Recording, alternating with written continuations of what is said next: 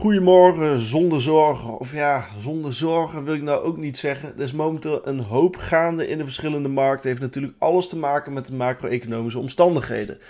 Tot nu toe houdt Bitcoin zich nog sterk.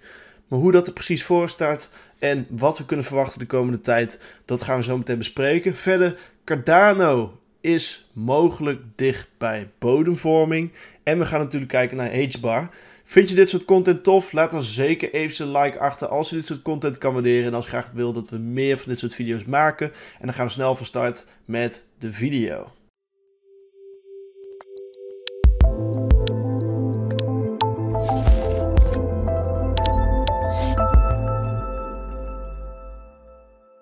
Mocht je graag een keer willen sfeer komen proeven binnen onze educatiegroep en je wil graag het online platform van ons, de CryptoCoinTalk University, ontdekken en alvast een deel van de content kunnen bekijken, waaronder dus ook de laatste 3 livestreams, ga dan eventjes naar onze website toe, www.cryptocointalk.nl. Rechtsbovenin staat een button met free trial, klik erop, geheel vrijblijvend, zit nergens aan vast en dan kun je gewoon 7 dagen lang gratis bij ons op dagelijkse basis content ontvangen. Dan gaan we nu snel van start met de video. En we beginnen eventjes met de vergelijking van de S&P 500. Wat echt een markt is waar Bitcoin momenteel super sterk aan gecorreleerd is. En momenteel bedoel ik dan eigenlijk vooral het afgelopen jaar ongeveer. Wat dus opvallend is dat we eigenlijk sinds 19 september, dat is hier zo, zag je dat we bij de S&P 500 nog aan het consolideren waren. En dat we daarna toch wel vrij fors onderuit zijn gegaan met een procent of 5, 6. Kun je denken van ja, dat is niet zoveel. We zijn in de cryptomarkt wel meer gewend. Maar voor een index als de S&P 500, dat is echt gigantisch hè. Er zit gigantisch veel geld in. Zijn het echt gigantische movements. En wat dan zo opvallend is, als we dan gaan kijken naar 19 september bij Bitcoin, zijn we gewoon zijwaarts aan het bewegen. En dat vond ik op zich wel opvallend. Ik wil ook nog niet te vroeg conclusies daaruit gaan trekken. Want ik denk dat het vooral belangrijk is om te kijken wat er gebeurt als de S&P 500 dadelijk nieuwe lows gaat maken. Ik had een paar punten van interesse aangegeven waar we dus mogelijk reactie konden gaan zien. Hier zijn we uiteindelijk de low verloren in combinatie met de demand die hier lag, die heb ik niet meer gemarkeerd omdat we eronder zijn gesloten. En als hij eronder sluit, betekent dat de demand geïnvalideerd is. Dus die support is weg. Daarna zie je dat hij ook fors onderuit gaat richting het eerstvolgende punt van interesse. Dat is de low op de 3723. Daar zijn we onder gesloten, dus dat is niet positief. En dat doet mij dus ook vermoeden dat we nog minimaal 1 move laag gaan maken richting de 3639. En ja, dat is het punt om vast te houden. Doen we dat namelijk niet, ja, dan zit er gewoon niet zoveel meer tussen. En dan ga ik er eigenlijk automatisch vanuit dat we gewoon een stuk laag gaan bewegen. En dat we dus gewoon deze highs hier gaan terugtesten. Het zou mooi zijn als we daar dan wel support kunnen gaan vinden. Want gaan we daaronder komen, ja, dan gaan we echt heel diep door stof, denk ik. En dan kunnen we echt naar dit soort prijspunten gaan bewegen. Dus de low 2200 ongeveer. Ja, dat zijn dan punten waar je eventueel heen zou kunnen bewegen. Vanaf hier zou dat nog een 40% move down zijn. Ja, macro-economisch speelt er gewoon nog ontzettend veel. Dus het is zeker niet onmogelijk. En waar ik graag even op wilde inhaken is, kijk, leuk en aardig allemaal dat Bitcoin nu blijft hangen terwijl de S&P 500 tijdelijk omlaag gaat. Maar de echte test die komt pas op het moment dat er paniek ontstaat als we hier de 3639 gaan verliezen. Als dat gebeurt, dan gaan we zoveel pijn in de markt zien, zoveel paniek in de markt. Mensen die in paniek dus ook gaan verkopen. We hebben dat toen ook met de coronacrash gezien, dat als de paniek echt serieus toeslaat in de traditionele markt, waaronder dus de S&P 500, de Nasdaq, de Dow Jones, etc. Dat klapte toen allemaal keihard onderuit, puur als gevolg van paniek. En dat sloeg toen vervolgens door richting de andere markten. Dus ook commodities, maar dat is vooral ook crypto. Dus de echte test die komt pas op het moment dat we dus onder die 3639 gaan komen. Dan denk ik namelijk dat we vanaf daar nog eens een keer een klap omlaag gaan maken van 6,5% ruim. En ja, dan wil ik nog wel eens zien of Bitcoin nog steeds stand houdt. Ik denk persoonlijk dat als dit gaat gebeuren en dat speelt dus uit, dus dat we hier de low gaan verliezen, betekent denk ik ook Bitcoin onder die 17.600. En dus de mogelijkheid dat we richting die 12.050 gaan bewegen. Wat dus de maandelijkse demand op Bitcoin is. Maar goed, ik wil niet te ver op de feiten vooruit lopen. Zolang we dus deze loop de 3639 vasthouden, mogen we dus ook nog spreken van het feit dat we binnen deze range zitten, binnen dit blok. En dat we dus mogelijk of vanaf hier weer upside gaan zien.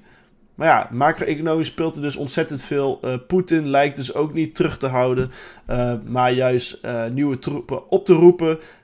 Of dat nou noodgedwongen is om zijn naam hoog te houden of dat hij dat zelf gewoon graag wil, dan laat ik gewoon buiten beschouwing, want dat is een politieke kwestie en dat gaan we hier op dit kanaal zeker niet bespreken.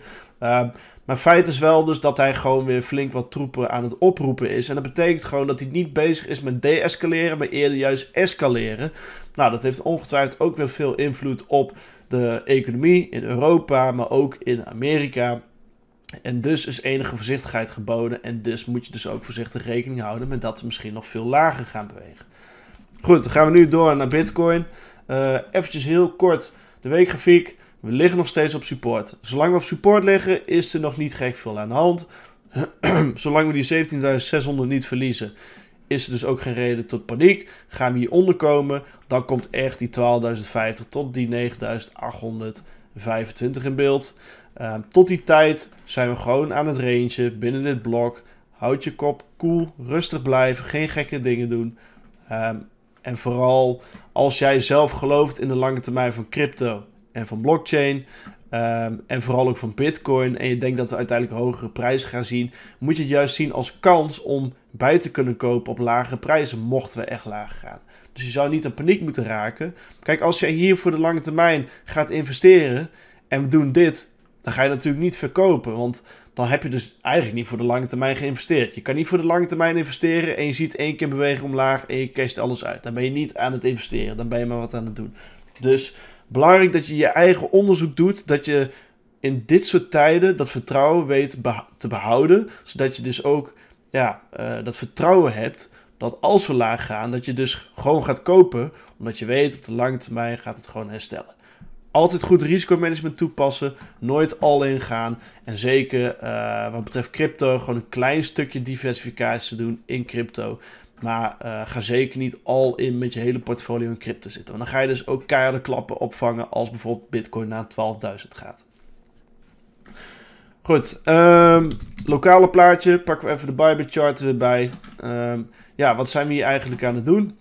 We houden op Bybit in ieder geval, want op Binance en nog een paar andere exchanges hebben we de nipt ondergesloten. Niet echt overtuigend dus. Maar op Bybit zijn we überhaupt gewoon nog boven de low gebleven, boven de 18.451. Zolang we dat vasthouden, mag je dus ook blijven hopen dat we meer upside gaan zien. Maar zoals ik al vaak heb aangegeven, er is gewoon ontzettend veel druk in de traditionele markten. Iets om rekening mee te houden dus. En ik hou er dus ook rekening mee dat we misschien dus toch nog een keer die low op gaan zoeken op die 17.600 ongeveer. Dat mag allemaal, dat mag gewoon. Je mag binnen een grote range, mag je gewoon beide zijdes van de range opzoeken. Dus je mag hier de highs opzoeken, maar je mag net zo goed gewoon de lows opzoeken. Maar wat je dus niet wil, is dat je onder die range gaat sluiten. Je wil niet op de weekgrafiek onder de 17.600 gaan sluiten. Waarom niet? Dan verlies je als het ware deze hele structuur wat je opgebouwd hebt. En omdat je dus een low zet, ga je dus automatisch veel lager kijken.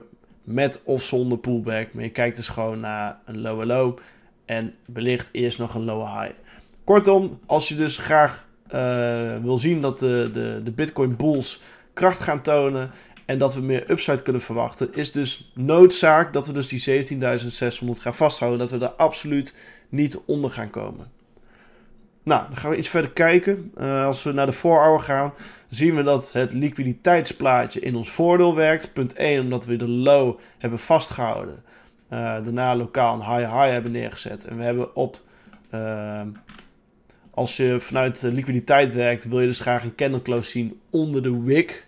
Nou, dat hebben we dus heel nipt gezien, maar dat is niet overtuigend genoeg voor mij voor een bearish bias. Je wil graag erg een dikke vette close eronder zien. Dat hebben we nu nog niet gezien.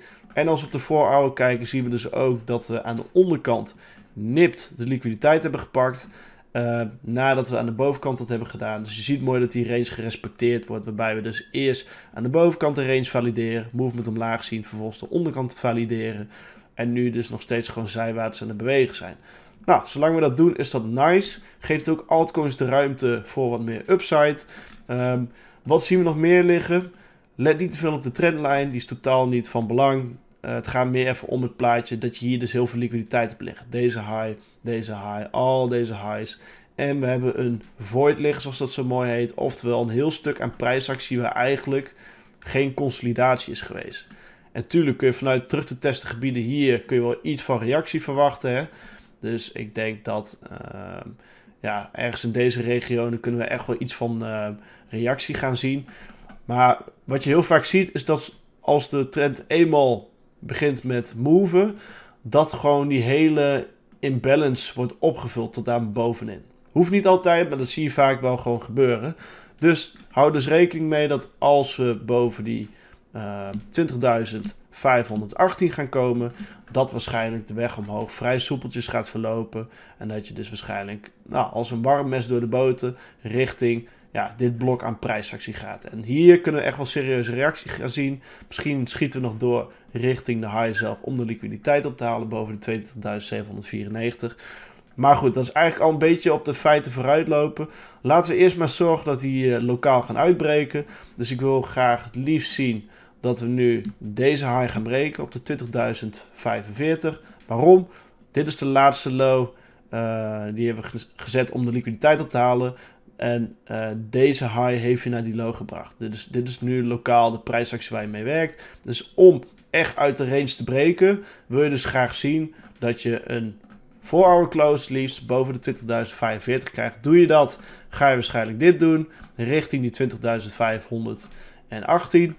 Om vervolgens dus, als je daar boven gaat komen, door te schieten richting de 22.794. Maar alles valt of staat met het feit dat we hier de low vast weten te houden. En dat we dus, als we een uitschieten naar beneden maken, dus ook die 17.600 weten vasthouden.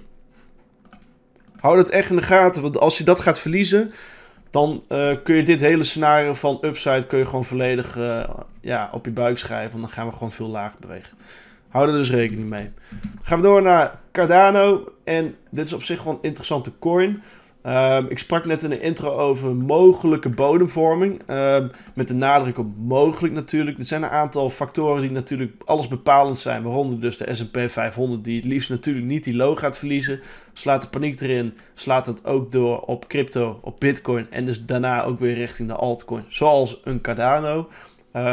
Verder hebben we nog verder geen hele serieuze sterkte gezien. Maar wat we wel weten is dat we relatief ver in die bear-cyclus zitten. Hè? Dus als je bijvoorbeeld bullish bent op Cardano en je was hier bullish, nou dan zou je hier eigenlijk veel bullisher moeten worden dan hier natuurlijk. Het is op zich best komisch, maar dat is gewoon een beetje hoe de massa werkt. De massa wordt bullish als er flinke groene candles zijn en als de prijs keihard omhoog aan het bewegen. Terwijl eigenlijk zijn dit de fases om winsten te realiseren, juist af te schalen en eigenlijk zijn dat juist de fases om bearish te worden. En juist nu, wanneer het grote publiek, als het ware, laten we het zo maar even noemen, een beetje het strijdtoneel heeft verlaten, zijn verlies heeft genomen, of er überhaupt gewoon niet meer naar opkijkt, moet jij juist weer geïnteresseerd raken. Want als jij gelooft in de toekomst van Cardano, en ik zeg niet per se dat ik dat doe, maar prijstechnisch ziet het er wel interessant uit, is het vele malen interessanter om hier te gaan kijken naar eventuele langetermijnposities, dan als je hier op de top staat. Even kijken, pak nog even een mooi plaatje erbij. En je moet het niet één op één kopiëren of wat dan ook. Maar het is wel interessant om dat een beetje te volgen. Dus wat hebben we dus in feite gedaan? We hebben eerst gewoon een lange downtrend gehad. Vervolgens een hele lange accumulatiefase. Dan komt eigenlijk de take-off. Dan heb je de first sell-off. Dat is eigenlijk een beetje deze fase. Dus je zet hier een higher high neer. Hier zet je dan de higher low neer. Dat is eigenlijk dan een beetje de bear trap. Daarna komt dus echt die impuls omhoog. Zie je dus ook op al die media websites media attentie aandacht voorbij komen natuurlijk. Nou, dan komt dus al deze fase voorbij. Dan komt op een gegeven moment de greed fase. Dat was echt deze fase waarin mensen spraken over Cardano naar $10, Cardano naar $20.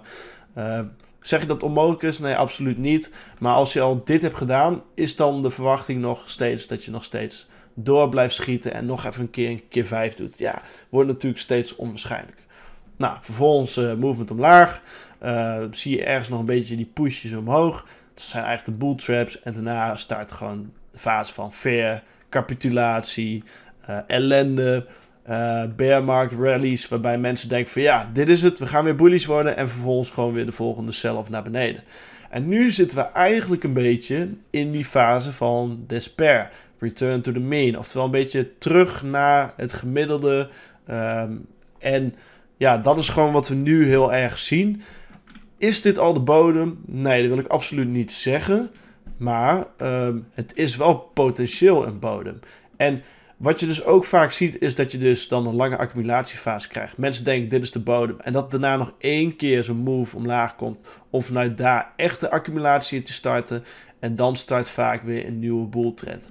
Maar je moet niet vergeten, dit kan een jaar, 1,5 jaar, kan het gewoon duren voordat überhaupt een nieuwe bullcyclus in gang wordt gezet. En zo'n accumulatiefase, stel we gaan wel deze keyzone vasthouden, kan dus ook gewoon echt een jaar tot 1,5 jaar duren. Dus even kijken hoe lang we er nu in liggen.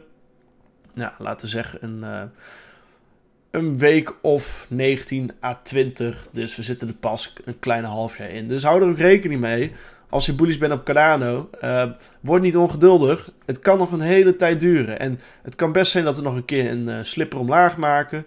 En dan vervolgens hier weer gaan consolideren. Een soort van springfase binnen de accumulatiefase. Om dus later pas echt dit te gaan doen. Maar ook dit is dus nog een reële optie. Hè? Dus dit, of vanaf hier dat te gaan doen. Dat zou ook oplijnen met Bitcoin bijvoorbeeld, die naar 12.000 gaat. De S&P 500 die echt nog die flinke klapper omlaag maakt, waardoor de paniek ontstaat. Dus dit is een prima gebied om stukjes te accumuleren. Als jij dus zelf gelooft in de lange termijn. Dat is natuurlijk geen financieel advies. Of als je gewoon prijstechnisch het interessant vindt. Maar hou dus rekening mee dat ook nog een keer een klap omlaag kan komen. Dat je dus cash vrij moet hebben om hier ook nog een keer bij te kunnen komen. En dan zal je gemiddelde ongeveer hier liggen. En als je dan op een gegeven moment dit gaat doen, ja, dan sta je gewoon dik in de profit. Ook al ben je hier al deels ingeschaald en sta je daarna tijdelijk zo diep onder water. Zo moet je dus een beetje redeneren. En het is wel echt belangrijk dat je dus die onderzoek doet. Want dan kun je dus ook voor jezelf in kaart brengen van hoeveel potentieel, toekomstperspectief heeft zo'n project eigenlijk. Want het is leuk en aardig als je gaat investeren voor de lange termijn. Maar als het totaal geen bestaansrecht heeft, omdat de fundamentals nergens op slaan. Of ja, de hype is doodgeslagen en er is niks meer. Zoals bij heel veel meme coins. Ja, is het dan wel zo slim om te DCA'en. Dus zorg dat je dat echt doet bij projecten waar je ook echt in gelooft voor de lange termijn. En dan gaan we nu even naar het prijsbeeld kijken. We zien gewoon dat we hier in een richting key support gaan bewegen. En ik wil nog eventjes de gecalculeerde chart er ook even bij pakken. Want dan kun je nog verder in de historie kijken. Dan zie je ook mooi dat dus deze fase oplijnt met deze high hier, deze consolidatie hier. Hier zie je ook movement omhoog, support, movement omhoog. Kortom, dit is echt het key level in de markt voor Cardano. En dat geeft mij dus ook reden dat reële kansen, zeker nu we hier boven aan het consolideren zijn, dat we hier dus mogelijk de bodem gaan neerzetten. Alles op voorwaarde dus dat Bitcoin niet die 12.000 op gaat zoeken. Als we dat gaan doen, denk ik echt dat we gewoon gaan omrollen. En dan ga je hier waarschijnlijk amper of helemaal geen reactie zien. Maar stel nou Bitcoin gaat wel die 17.600 vasthouden. Ja, kan dit best wel eens een accumulatiefase zijn. Nou, deze zone ligt in ieder geval op de 0,38 ongeveer tot de 0,34. Die regionen kun je dan dus aanhouden. Nou, wat zien we hier lokaal? Houd dus in je achterhoofd waar je bevindt. Hè? Dus we hebben nu deze fase gehad. We zitten nu hier in consolidatiefase. Dus agressief bearish zijn. Mikken op 5 cent targets, 10 cent targets is op dit moment gewoon niet aan de orde. Wees conservatief. Het is gewoon waarschijnlijker dat we vroeg of laat gewoon een keer iets van een bearmarkt rally in gang gaan zetten. Dus scalps kan altijd. Daar hebben we ook naar gekeken met de Educatiegroep. Komen we zo meteen op. Maar echt grote swing trades short zou ik persoonlijk minder in geïnteresseerd zijn. Nou, wat valt me allereerst al op? We hebben hier dus de low, we hebben hier de high. Dat vormt dus ook de range low en de range high. Daar gaan we mee werken. Verder zien we dus ook dat we hier een low open hebben staan. En deze low, dus equal lows heet het dan zo mooi. En de prijs neigt ernaar om dat op een gegeven moment gewoon op te gaan zoeken. Verder zien we ook dat we echt lower highs aan het vormen zijn. Dus we hebben echt wel duidelijke druk omlaag. En dat geeft mij dus ook ja, de gedachte dat we dus mogelijk nog wel een keer een leg omlaag gaan maken richting de equal lows, misschien in die zone, om vanuit daar dus hopelijk dit te gaan doen richting de bovenkant van de range. Ik ben dus ook totaal nog niet bezig met $1, $2, wat dan ook. Nee, gewoon van de onderkant van de range, deze regionen, hier veel naar longs kijken. En dan speel je hem gewoon als een range trade richting de bovenste regionen, waar je ook gewoon prima weer naar een short kan gaan kijken vervolgens. Dat is een beetje het macroplan. Dan gaan we kijken of we lokaal nog wat interessante dingen zien. Dan zien we dus dat we een low hebben neergezet. Een high, high, low, high, high, low, low. Verlies je dus ook hier de market structure. Dus ik zet hier ook eventjes de market structure break neer. Betekent dus nog een argument om te denken dat we daar ook dus gewoon deze movement omlaag gaan zien. Nou, verder zien we nog dat we de liquiditeit hebben opgehaald. Dus dat is nog een argument voor de bears. En we zien dat we de low die ons na die nieuwe high heeft gebracht ook verloren zijn. Low hebben we neergezet. En als we op de 4-hour kijken zien we ook mooi dat dit equal lows waren. En zoals ik al vaak heb aangegeven, equal lows neigen er heel vaak naar om opgezocht te worden. Nou, dat zie je op een gegeven moment ook. Je schiet er doorheen. Vervolgens ga je onder consolideren. Zie je de push omhoog. En toen we dus ergens in deze regionen waren, toen waren wij met de Educatiegroep, afgelopen dinsdag was dat, hebben we gekeken naar dus het potentiële scenario waarbij we dus lokaal nog high highs en high lows neerzetten, in die supply lopen en vanaf daar dus ook de breakdown omlaag gaan maken en dat we dan dus ook gaan kijken naar eventuele shorts. Nou, vervolgens zien we dus ook dat we dat hebben afgewezen, dat prijsgebied, dus die supply. Die hebben getapt, movement omlaag. Dit kun je ook beschouwen als een soort van liquidity grab aan de bovenkant. Daarna dus die low neergezet. Hier dus lokaal de market structure break weer neergezet. Want ook lokaal doe je dat weer. Dus allemaal argumenten om te denken van ja, we gaan verder omlaag. Dus low, high, low, high. En nu verwachten we dus gewoon weer een low. Dus je moet een beetje door die rommelige prijsactie heen zien te kijken. En vooral naar de grote swings kijken. Deze prijspunten. Hier moet je naar kijken. En het kost gewoon tijd om dat een beetje eigen te maken. Voordat je dat echt makkelijk gaat zien. Maar dit is gewoon hoe het werkt. Nou, de lokale trend is omlaag. We hebben equal lows hier. We willen richting de equal lows spelen. En we hebben hier al in de supply getapt. Je had hier in principe al een entry kunnen nemen. Had ik ook tijdens de stream aangegeven. Van je kan in principe voor kiezen om dus al de orders klaar te leggen. Dan was dit je setup ongeveer geweest. Entry op de onderkant van de supply. Stoploss boven de high. En TP1 op 2. Ja, dan zou je dus nu gewoon de trade al in de pocket hebben. Of in ieder geval een deel van je winst in de pocket hebben. Maar wat ik had toegelicht is, ik vind het ook interessant om te kijken van wat voor reactie gaan we zien. En kunnen we daarna misschien lokaal bearish prijsactie vormen. Om daarna vervolgens dus naar eventuele shorts te kijken. Dus dat je iets meer confirmatie afwacht. Nou, dat kan dus ook. En dat kan dus in deze vorm. Waarbij we dus de supply hier hebben liggen. En zelfs 3 equal highs. Super interessant. Dus het is totaal niet interessant om hier naar lokale low high te gaan zoeken. Omdat hier zoveel liquiditeit ligt. En ja, je weet hoe de markt beweegt. De markt zoekt die liquiditeit op. Dus de kans is gewoon heel groot dat we nu dus dit gaan doen. Liquiditeit ophalen. Of tot aan hier, of tot aan de supply. Low neerzetten, low high. En dit is de plek waar ik op supply, op een fair value cap of iets dergelijks naar een short ga kijken. Dan speel ik hem richting de lokale low. Dan speel ik hem richting deze low. En daarna speel ik hem eigenlijk gewoon richting de low. En natuurlijk de equal lows. Dus dan verwacht ik dus ook gewoon dat we dit gaan doen. En hier kun je dan vervolgens, als we bullish prijsactie gaan laten zien, weer naar longs kijken. En dat is mijn plan voor Cardano de komende tijd. Mochten daar nog vragen over zijn, zoals altijd, gebruik de comment sectie op YouTube. Ik probeer zoveel mogelijk op alle vragen te reageren. Dus als je hier graag dingen over wil weten, stel die vraag dan gewoon. We hebben natuurlijk onze gratis Telegram community ook. Dus die kun je ook gerust joinen. De link daarvan staat gewoon in de beschrijving van de video. Dan moet je me gewoon eventjes taggen en dan help ik je graag met die vraag. Dan gaan we nu door naar Hbar, want die gingen we vandaag ook nog meenemen. En Hbar, ziet er op zich niet mega gek uit. Zit nu een beetje in dezelfde fase, net als Cardano, maar ook heel veel andere coins. Solana is er ook een van. Een hele hoop coins die dus een agressieve boelmarkt gehad hebben.